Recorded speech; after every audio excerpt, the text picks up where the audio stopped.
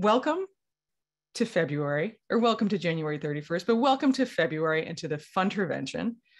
Thank you for trusting me with this adventure. And I wanted to start by just explaining a bit about what I mean by Funtervention and talking about why it's actually important for us to do this right now. Because a lot of people push back reflexively, A, on the idea of fun, and B, on the idea of a Funtervention. Clearly, you guys are a little bit more evolved than that because you're in this call and you signed up for the Funtervention.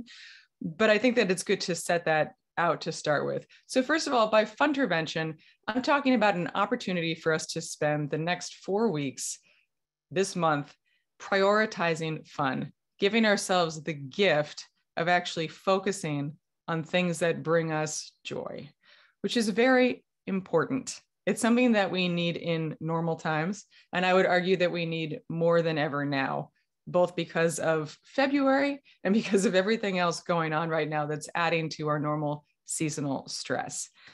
I think one of the main things people tend to get wrong about fun when they think about fun is that they assume that it's frivolous. And they think, okay, fun. Yeah, that's nice when I have it. But honestly, I don't have time. I have too many responsibilities for that. It's something that kids get to have, but I'm an adult. I'm a serious grown-up. I just do not get to do that. But one of the interesting things I found in my research as I was writing my book and researching it and trying to live the ideas myself is that that's totally wrong. Fun is not frivolous at all. The more fun we have in our everyday lives, the better we'll be able to cope with the tough stuff that life throws our way, the more resilient we'll be. There's actually something called the broaden and build hypothesis or theory of positive emotions by this woman named Barbara Fredrickson. And it posits that positive experiences aren't just the results of you already doing well. They actually empower you to have more resilience for future stressful events. So I hope that helps you kind of turn fun on its head a bit. We tend to think of fun as something that we only get to have when we're already doing well, but it actually can help us do well. In other words, it's not the result of human flourishing. It actually is a cause of human flourishing. So my hope for you is that throughout this month, not only will you enjoy the process of actually getting to prioritize fun, but you'll have the same experience that I've had as a result of this project, which is that you'll start to feel that your own spirits feel a little bit lighter, and you'll feel a little bit better able to cope with whatever it is that you've got going on right now, because we all have our individual challenges. So that's a really good thing. The other thing that people don't recognize about fun is that it actually is very good for us, physically and emotionally and mentally. It feels good, but it also does good things for our bodies. It actually makes us feel more connected to other human beings, which is actually extremely important for physical health, and it reduces our stress levels. And anything that reduces our stress is actually going to be good for our physical health as well. So I came to conclude as I was researching the book that in a very interesting way, you actually could consider fun to be a health intervention, which is something I had never thought about. And I don't think many other people have either. So someone is asking you, how can you possibly be thinking about fun right now, considering all the stuff going on? I hope that you have a couple of good answers and that you'll be able to invite them to join the Funtervention, which as a side note, people can still do even after the official start of this challenge. So I want to talk about what fun actually is. I didn't make slides for this conversation, guys. I went really old school and I wrote things on paper in a marker. So you're going to have to suffer through my attempts to have written this down on paper. And as a side note, if you do have questions, if you can drop them into the Q&A, that would be great. I'm going to save some time at the end for questions, but we'll do it that way. So what is fun anyway? It seems like this should be an easy question to answer because we use the word fun all the time, but it's actually much harder than you might think. And to explain how I came to my own definition of fun, I want to tell you a bit about how this book came to be to begin with. So the power of fun is really a direct follow-up to how to break up with your phone. And the reason is that once I'd broken up with my phone, which by the way, just means creating better boundaries with your devices. It doesn't mean dumping them entirely. I was left with this entirely new challenge that perhaps some of you have encountered yourselves, which is once you spend less time on one thing, you end up with more free time. So I had reclaimed a lot of the time I'd spent on my phone but I hadn't yet asked myself what I wanted to do with that time. So I had this moment when I was sitting on my couch and my husband and I were in the midst of taking a full 24-hour break from our devices, which is practice that I actually encourage you guys to experiment with as well. It's a great way actually to make space for fun. But in this case, my daughter was napping. He was out doing errands or something. I had this like glorious moment, glorious hour ahead of me where I could do whatever I wanted to. It should have been just so amazing to have this space in early parenthood. And instead, I totally freaked out. And the reason I freaked out is exactly what I was just saying. I realized without my phone to distract me, I had lost sight of what I wanted to do with my own time. And that was really upsetting because, as I think is probably true for many people out there watching this, I like to think that I had interests. I like to think that I was an engaged person who was capable of enjoying her own life. But instead, I was just sitting on the couch waiting for dinner, which I immediately concluded meant I was really just waiting to die. That is actually where my mind went. So I freaked out and I decided to ask a question to myself that I had asked people when I was researching how to break up with your phone, and that I encourage you to ask yourselves right now. And in fact, if you want, feel free to drop your answer to this in the chat, which is, what is something I always say I want to do, but I supposedly don't have time for? And the idea was that I actually probably did have some time. I just had been wasting it on my phone. So my answer to this question was that I wanted to learn to play the guitar. I had a guitar and I just had never gotten around to learning to play it. So I signed up for this class, this adult class at what was actually a children's music studio, started going to the class. And it was so interesting because the time in this class just flew by. I was with a bunch of other adults. They were interested in learning the guitar, but it was BYOB. It was very laid back. And we just basically played together. I mean, obviously we played the guitar, but we were just playing together. Like there was no purpose is what I'm saying. And I just felt this kind of buoyant energy every time I went to the class. Time seemed to fly by. And it soon became this highlight of my week. I felt myself feeling energized, not just during the class, but throughout the week as well. I felt more resilient. I felt just happier. And I became really interested in trying to figure out what this feeling was that I was getting in the class. And I was racking my brain. Obviously, I'm a writer, so I like words. And I was like, what's the word that describes this? And I eventually came to conclude the word that describes this best is fun. Like that's what's happening. I'm having fun. Now I should say, like, I'm not a miserable person. I'm a pretty happy person. I love my life, but it was still something that felt kind of, I don't know. It was like I discovered this thirst that I didn't realize I had. And the more I experienced this feeling called fun, the more I wanted it. And the more interested I became in understanding what fun actually was so that I could have more of it for myself. So that is how I got started and what became the power of fun. And what I quickly realized is that the dictionary definition of fun, by the way, I don't know why my background just got blurred. I don't know what just happened there, but here we are. Anyway, what I quickly realized is that the definition of fun that's in the dictionary does not match up with what the definition of fun was that I was feeling when I was in this class. The definition of fun in a dictionary is lighthearted pleasure or amusement. I was feeling something much more powerful. And I had an idea of how I would define it based on my own background as a science journalist and my background writing about things like positive psychology and mindfulness. But I wanted to check because I have a real concern that just like, I was like, maybe I'm just overreacting. You know, maybe this is just Catherine's experience of having fun and everyone else is like, it is just lighthearted pleasure. You're just fun starved. So I recruited a group of people, and some of you might actually be out there in this audience today. And I asked people to share with me 3 experiences from their own lives that they would describe as having been so fun. That was my highly scientific term for it, so fun. And I did this, it's worth noting, in the summer of 2020. So this was in the midst of the initial lockdowns of the pandemic. And I was actually a little bit curious to see what people would even share, considering it was kind of a not very fun time. And as people's answers started pouring in, and I read through them, I was really interested and heartened to realize that the energy that came across when I was reading these stories was the same that I was feeling. The experiences themselves were all different, but as I read through them, again, similar to what you just did with the delights in the chat, when I read through them one after another, I felt very joyful, but I also almost felt teary. It was a really profound experience. And that happens consistently if I look at this list of stories, because the details were all different, but it was the same feeling. And so after I had read all these anecdotes, and in fact, in the survey, after I asked people to share them, I then proposed my definition. And I asked people at that point to say, okay, now that you've told me your stories, and actually I asked people to propose their own definition, does what I came up with accurately describe what you just told me? And the vast majority of people said yes. And this is how I came to my definition, which is, are you ready for the next slide, guys? This. The true fun, what I call true fun, is the confluence of three states, and that is playfulness, connection, and flow. Playful, connected flow.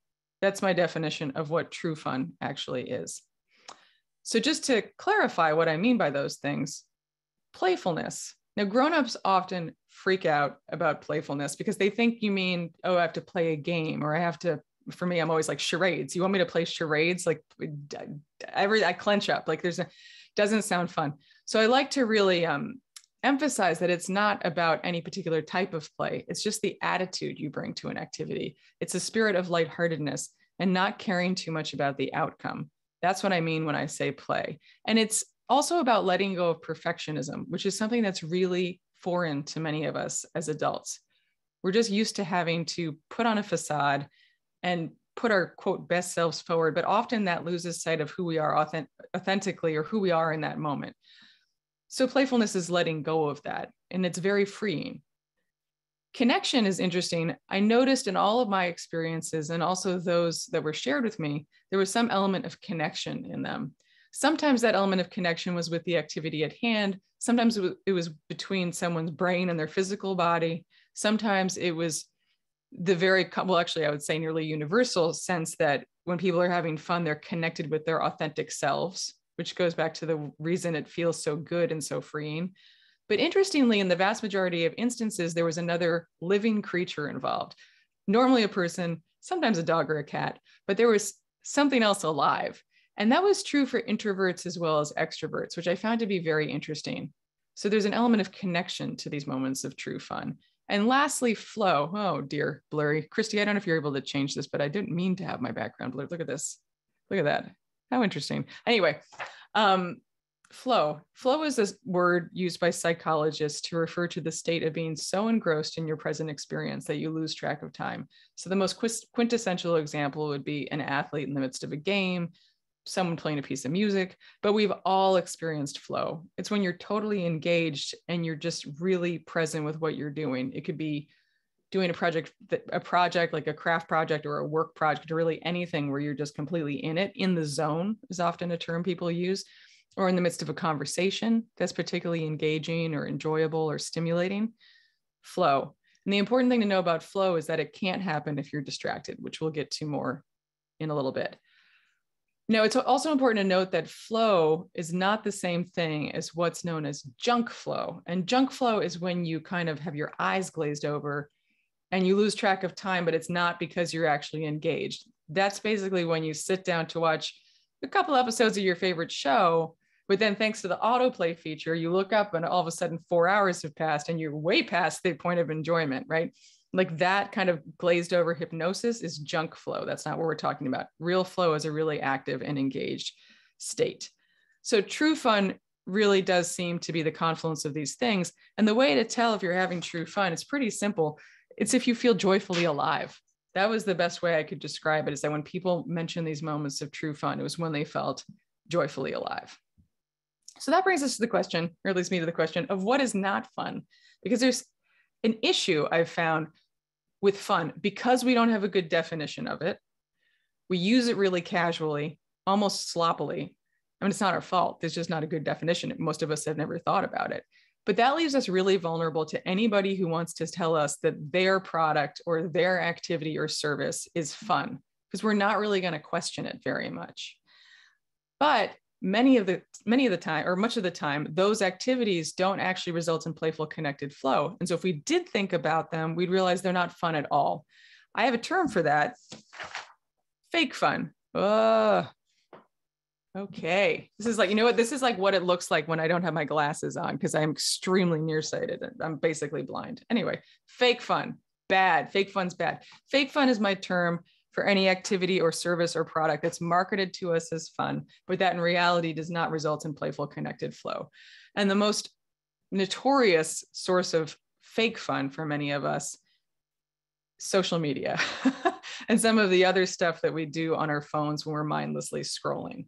I don't have anything against a lot of these things per se, but I think if we actually were to take the time to think about it, we might realize that, oh, I turned to social media because I wanted a distraction or I wanted to have some kind of like pick me up. Maybe it gives you that for a moment or two, but it's not actual playful connected flow. It's different. And it often eventually results in you feeling gross, because often the sources of fake fun in our lives are deliberately designed to get us to binge on them and to use them compulsively. And then they end up being the same as junk food, where they taste really good for a second, but you end up eating too much and then you just feel disgusting.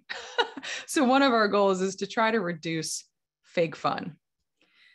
And that will in turn enable us to make better use of our time. So the better able you are, in other words, to distinguish fake fun from true fun, the easier it will be to make better choices about how to spend your limited leisure time. I should also say there are some things that are sources of fake fun in our lives that aren't social media and aren't big companies trying to manipulate us. It's just stuff that we kind of at some point categorized as fun, but really no longer is fun for us. Like you might have certain friends that if you actually think about how you feel when you're with them, you're like, actually, I don't have fun. I actually kind of feel stressed and depressed when I talk to them. Or you might have an activity you used to love, but it doesn't actually bring you the same feelings it used to. So there could be different sources of fake fun, but the better you are at identifying it, the easier it will be to clear more space for true fun. So, all right. So how do we do that though? So in my book, the first half, as you may know, in The Power of Fun is basically what I'm talking about now. What is fun? Why is it good for us? And what's been standing in our way? But I realized that while I do believe the definition of true fun is universal in the sense that it's playful connected flow, each of us finds that in different ways. Also, great, it's playful connected flow. Like, what are you supposed to do with that? I really wanted to try to make the ideas in the book as tangible and concrete as possible, so it didn't end up making you feel like, oh no, I'm not having real fun, I'm not having true fun, but I don't know what the heck to do about it. Thanks a lot, Catherine. And then you'd shut the book and like throw it into a bonfire or something. I didn't want that to happen. I really wanted to help people. So I wanted to help people transform that playful connected flow from the nebulous concept into something under our control. To do that, I created a framework that I call SPARK. Let me pick up my next slide. And SPARK is as follows. It's short for making space for fun, pursuing passions, attracting fun, rebelling, and keeping at it. And over the course of our time together for this Funtervention, I'm going to be focusing on a different one of these letters each week, so that by the end of the Funtervention, you'll be able to really put each of them into practice for yourself. So today, we're going to talk about the first one on that list, which is making space. Dropping it on the floor. Making space for fun. The reason you need to make space for fun is that we are all so overwhelmed right now. We were overwhelmed before the pandemic. We were overwhelmed just in our regular lives, and it's worse now, I'm going to guess, for most people, if not everyone on this call. And a lot of people, as a result, will respond to the idea of having more fun with hostility. It's like, basically, screw you. Like, I'm already too overwhelmed. How can I possibly put this on my to-do list? So I first want to say we don't want to have a to-do list. If you start to feel like any of this is work, then back off. Back off. If fun feels like a to-do, then give it a rest. Experiment with something different. We want to have, as I said before, a playful spirit coming into this and play around with things to give ourselves the gift of fun. It should feel like a little bit of self-indulgence to have permission to play around with having more fun for yourself. And on that note, that is the first step, which is to give yourself permission. I mean, you might actually want, if you're inspired by these slides, guys, you could actually write yourself a physical permission slip for fun, or you can do it mentally. But the reason you need to do that is because, well, there's a couple of reasons. First, we just are not very good at enjoying our own lives. For some reason, we often think that we don't deserve to enjoy our own lives. So if you have anything that feels self-indulgent, you kind of feel guilty about it. And I can see why, if you were totally shirking all of your responsibilities and just like lounging in a bubble bath all day drinking champagne and eating chocolate. Like maybe that wouldn't be the best thing. But in reality, I think we should be allowing ourselves to enjoy our limited time on Earth. And there's to get existential warning. I was actually looking over the weekend at an excerpt from a book called The Top 5 Regrets from the Dying, written by a palliative care worker. And it's really moving because she's got 5 of these top regrets that people have. One is, I regret that I worked so hard. And then another one is, I regret not having let myself be happy. And for me, at least, that was really powerful. It's like, I can understand that. Like, what I would regret not letting myself be happy. And I think that that is actually part of the motivation behind my work, is to try to give myself that permission, and then also to help others do the same. So sometimes it actually can be helpful to really think, I am giving myself permission for this. It is okay. I also think of one of the main blocks that people have when they try to give themselves permission for fun is that they think that you cannot be a serious person and also have fun. So people will say things like, I can't possibly give myself permission to have fun because of climate change, because of gun violence, because of the pandemic, because of political polarization, whatever it may be. There's a lot of really serious issues out there that legitimately deserve our attention. I think it's really interesting, though, to reflect on the idea that for some reason we've decided that our time and attention, that it's zero sum, that we can't be someone who cares about these things, who takes action to make the world a better place, and also have fun. Those don't conflict at all. In fact, if you do give yourself permission to have more fun, you will actually feel more energized to help solve some of those problems. The same experience I described in my guitar class is that when I have fun, I'm given this boost of energy that certainly makes me a better parent. I mean, much better parent and a better partner and spouse. Like I just am more able to give of myself because my own tank has been filled. And I think the other thing that we fail to recognize in that regard about fun is that it's not like having fun and then solving the world's problems are totally separate categories. If you can have fun with other people, you'll actually be able to work together to solve problems together because you'll be connecting with each other on a human level. It's actually amazing. Like if you have a huge political difference with someone, but you're having fun together, in the moment when you're having fun, those differences are not what you're focusing on. Once you laugh and you smile and you have fun with someone, it becomes a lot easier to relate as human beings. And solving any of these problems requires us to relate to each other as human beings. There are some great examples in a book called Humor Seriously, which I highly recommend, in terms of political examples of this.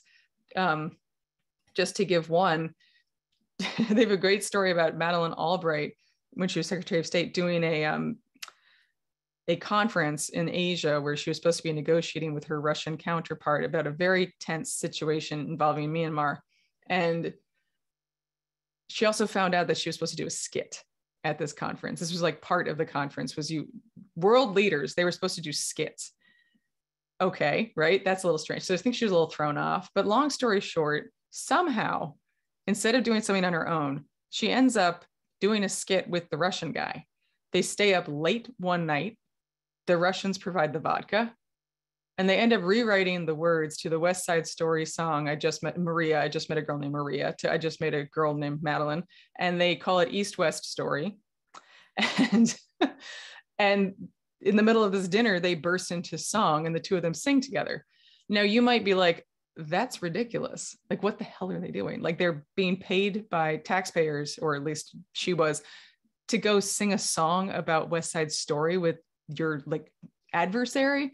But in fact, what she said is that meant that when they went to the negotiating table, they saw each other as human beings. Like, they were actually able to connect on a level that would not have happened if they had not done this, what might superficially have seemed like a ridiculous thing, but they had fun together. And so they were able then to have a more productive discussion.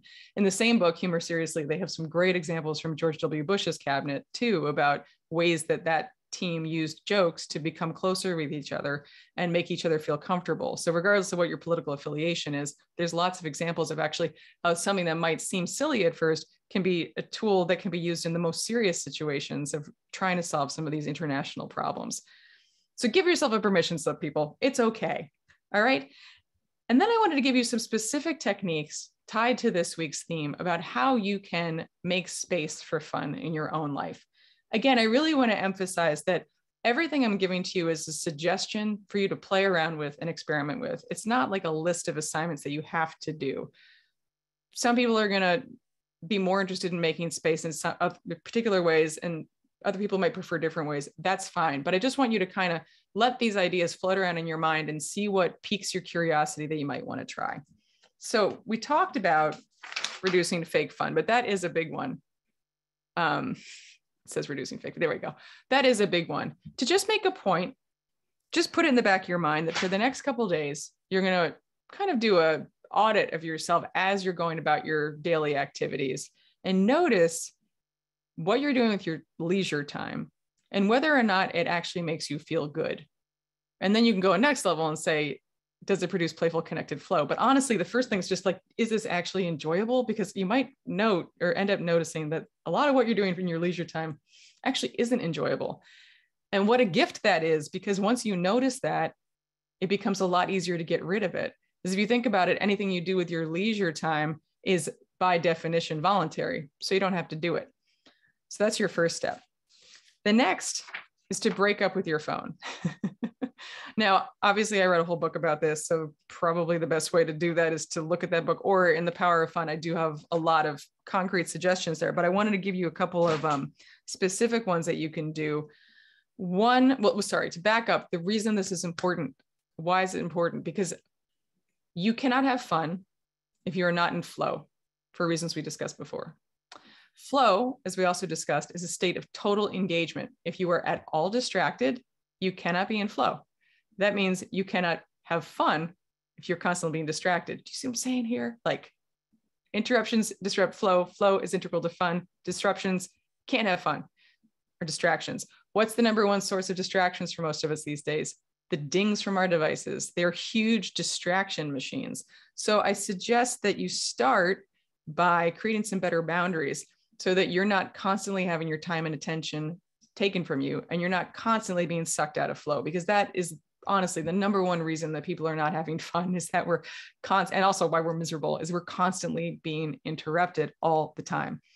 So I'd suggest that one thing you do perhaps today is to take about 10 minutes and make adjustments to the notification settings on your phone and your computer and your other devices so that you only receive the ones that you want to receive. I've actually decided to stop calling them notifications and to start calling them interruptions, and just suggest that you adjust your interruption settings, because that's what it actually is. Like, they gave us the word notifications to make it suggest that it's always something important, but in reality, they're just interruptions. So some interruptions are going to be worth your attention and most of them are not. So take some time to make those adjustments. I also highly suggest that you protect your time before bed and right when you wake up. Because if you think about it, if you could do that, you'd probably be giving yourself 12 hours of time between when you're sleeping. Very important. Actually, a lot of people aren't having fun because they're too tired. True story. But also the time before you go to bed and the time right when you wake up, because that's how you're bookending your day. It's going to determine how you sleep and how you feel right before you go to bed. And then the moment when you wake up is going to have an impact on the whole trajectory of your day. If you can protect that, you're going to go a long way towards giving yourself more sanity and ability to have fun and just enjoy your life. How do you do that? Well, I would suggest creating a charging station for your phone that's not in your bedroom, because most of us have our phones on our bedside tables and they're always interrupting us, sometimes even while we sleep. It's important to say, like, if you're worried about how that's going to work for you, just try it for a night. And if you run into problems, you'll figure it out. If you're like, I actually need to be notified by this, or alerted, interrupted by this particular person, you can adjust your settings. You'll work around it. Just play around with this. But one thing I do recommend is get yourself a standalone alarm clock, because most people use the phone as an alarm clock. If you actually think about it, how do you get an alarm clock to be quiet? You touch it. If your phone's your alarm clock, you're guaranteeing your phone is the first thing you touch in the morning. And therefore, you're guaranteeing you're going to get hijacked by whatever's on your screen. So I would highly suggest getting yourself an alarm clock. And then also, I wanted to note that it's really important to give yourself alternatives, because if you don't have an alternative easily at the ready, you're going to be relying on your willpower to prevent yourself from reaching for that phone right before you go to bed. And willpower is a horrible way to change a habit, because it's finite. It'll wear out at some point. You'll run out. You'll go right back to your old habit. The phone will end up back on your bedside table. You'll think, I failed at that. and you'll get into a self-criticism spiral, and then you'll just not want to try it again. We don't want that. So instead, think of something right now, maybe even drop it into the chat of something you'd like to do before bed. I'm not saying like full on playful connected flow. Well, I don't know, maybe you'll be able to do that, but we don't need to have full true fun, but just something enjoyable, something that's like relaxing or that you want to do, but supposedly you can't, like read a favorite book, right? Write in your journal, do a craft project. I'd be okay with you talking with a friend on the phone and then getting the phone to the bedroom, but something that's actually like a nice use of your time before bed. Because one of the most beautiful things about fun too, and this is a slight digression, but a lot of times when people try to reduce their screen time, they're coming at it from a place of the willpower. But it's a lot easier to reduce screen time if you've got something you'd rather do instead. And what I've personally found for myself is that fun can be that answer. If I've got lots of ways to tap into a bit of playful connected flow, I don't even want to be on the phone because it's lame. Unless I'm talking to a friend on it, pretty much anything on my phone is lame compared to actually having fun. So you can start to have your screen life balance shift naturally. So then the last suggestion I wanted to give in terms of making space this week, although again, there's a ton more in the book, but I'm really bad at brevity. So I'm really trying to limit myself, is appropriately, I did not even set that up this way, but limit your list. That is actually what I have on this paper. I limited my own list here. That's an expression I got actually from my publisher. And the idea is that we all have these endless to-do lists, stuff we actually have to do, but there's often some superfluous stuff in there that's not actually that urgent or that isn't actually necessary. So I think it's really helpful to actually look at your list, either your literal to-do list that you write down or the one that you have going on in your mind, and ask yourself, is this enjoyable? Is it essential? If it's not enjoyable, and it's not essential, what am I saying? If it's essential, got to keep it, right? If it's truly enjoyable, you should keep it because again, we're enjoying our lives. But if it's not enjoyable and it's not essential, get rid of it. Say no to it. Just clear that off your list. And I think it's interesting to think about some of the items that might not immediately, like some might be obvious, but there's other things that's like, I don't know about you, but my brain is constantly coming up with ideas. It'll be like, hey, Catherine, why don't you start, I don't know, a walking tour app of Philadelphia based on the songs from Hamilton, in which you connect the songs from Hamilton to the historical sites in which those events took place. That's a real example. I didn't say no to that for better or for worse, but like my brain is coming up with ideas like that all the time that might actually sound enjoyable, but are not actually essential. And I'm really struggling myself and like working on knowing what to say yes or no to. But it's the same thing if you're invited to a social engagement that if you really think about it, you're like, that doesn't sound fun at all. And I don't actually have to do it. Experiment with saying no. It's okay. So take from that what you will. I want to wrap this up and then I will save a few minutes if people do want to stick around for questions. But what I wanted to say is that, well, a couple things. Again, I'm really happy you're here. I'm very excited for the Funtervention on a personal note. And in terms of what you guys should do between now and our next call, please continue to notice delights. We're going to talk more about that in detail later on in the Funtervention, but I hope you've gotten a taste of how enjoyable and delightful it can be to share them with other people. So I encourage you to invite people from your own lives to start a delight practice with you. It's a use of technology I think is actually wonderful. So you can actually, text people delights. I have a bunch of delight text chains going on myself, and it's delightful. So keep doing that.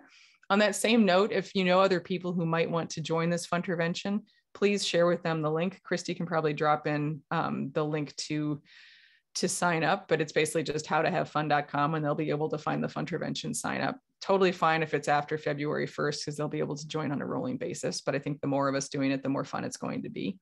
I also wanted to make sure that if you're interested, you fill out the intention setting survey that I shared in the email. I think Christy can probably share that as well, but that is basically to help you figure out why you're doing this to begin with. And then also to help me gather more information and data about what the impact is of the Funtervention and demographic information about who is trying these ideas so that I can start to attempt to contribute to the research on fun. Because believe it or not, there's basically none.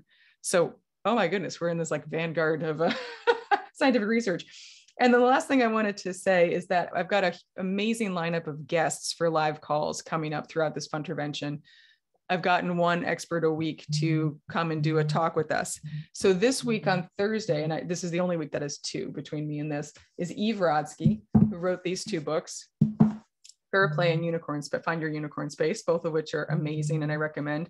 And I'm going to talk with her about how you actually reduce resentment, particularly in a relationship setting, and carve out time for yourself to have what she refers to as your unicorn space, which is very aligned with fun. Then next week, I'm going to have a call with Tom Vanderbilt, who wrote this book, Beginners, the joy and transformative power of lifelong learning, about how and why we should try new things and pursue passions, even as grownups. And this book is just lovely because basically it was inspired by his realization that he kept watching his kid have fun, but he actually wasn't learning any of the things that she was doing. So he ends up embarking on this adventure where he learns, among other things, or he tries how to surf, how to play chess. He joins a choir and he takes drawing lessons. And then he learns how to make jewelry because he ends up dropping his wedding ring into the ocean when he is surfing. But very excited to talk to him about how we can allow ourselves to be beginners at things as grownups and why it's so important. I've got a Rebel. It's actually my favorite week, but guest to be determined. I have some exciting prospects there. And then lastly, Keep At It is going to be with Alex Sujung Kim Pang, who wrote this book, Rest, Why You Get More Done When You Work Less. And I want to talk with him. I actually quote him in my book. I quote all these people in my book about how to maintain this going forward. And then I forgot to say a special Valentine's Day guest on the 14th is for the week of attracting fun. And that was totally coincidental. But Lori Santos, who is the host of the Happiness Lab podcast and just a very fun, wonderful person whom I've become friends with over the course of these various books. And I coached Lori through a Funtervention for her podcast, which if you haven't listened to it, they did a wonderful job. But now the tables are turned and I get to actually ask Lori questions about attracting fun and some of the things she's gleaned from her own Funtervention and from her huge body of research that she is an expert in about happiness. So I hope that you'll join some of those. There's a registration link for all of those in my emails. So that is it today. It is almost 12:45, which is the end of the official call. If you'd like to stick around, I'm happy to answer some of these questions for the next couple minutes. So if you're heading out, it's great to have you here. I hope this was useful. And if you'd like to stick around, you're welcome to. And if you have any questions that you'd like to send just in general, funtervention@screenlifebalance.com. You can send them to us there. For some reason, I cannot find the questions that you guys sent for this webinar, which is killing me. But, oh, fuck.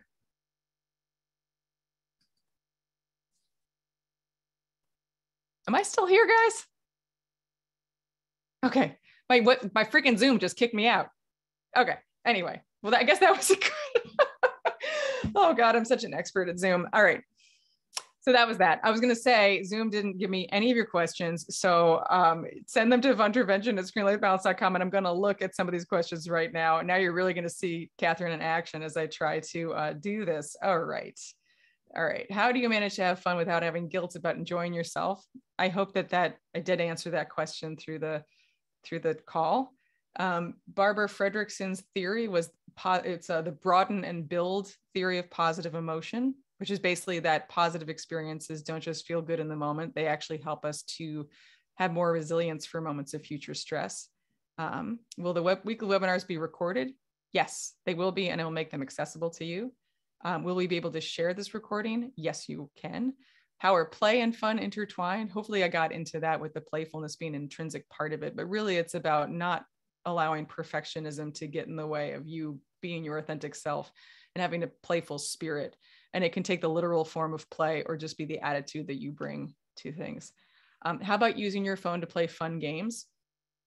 You know, I think that is up to the individual person. I think it's all about just intention and about self-awareness. So if you ask yourself, you're playing a game on your phone and say, am I actually enjoying this?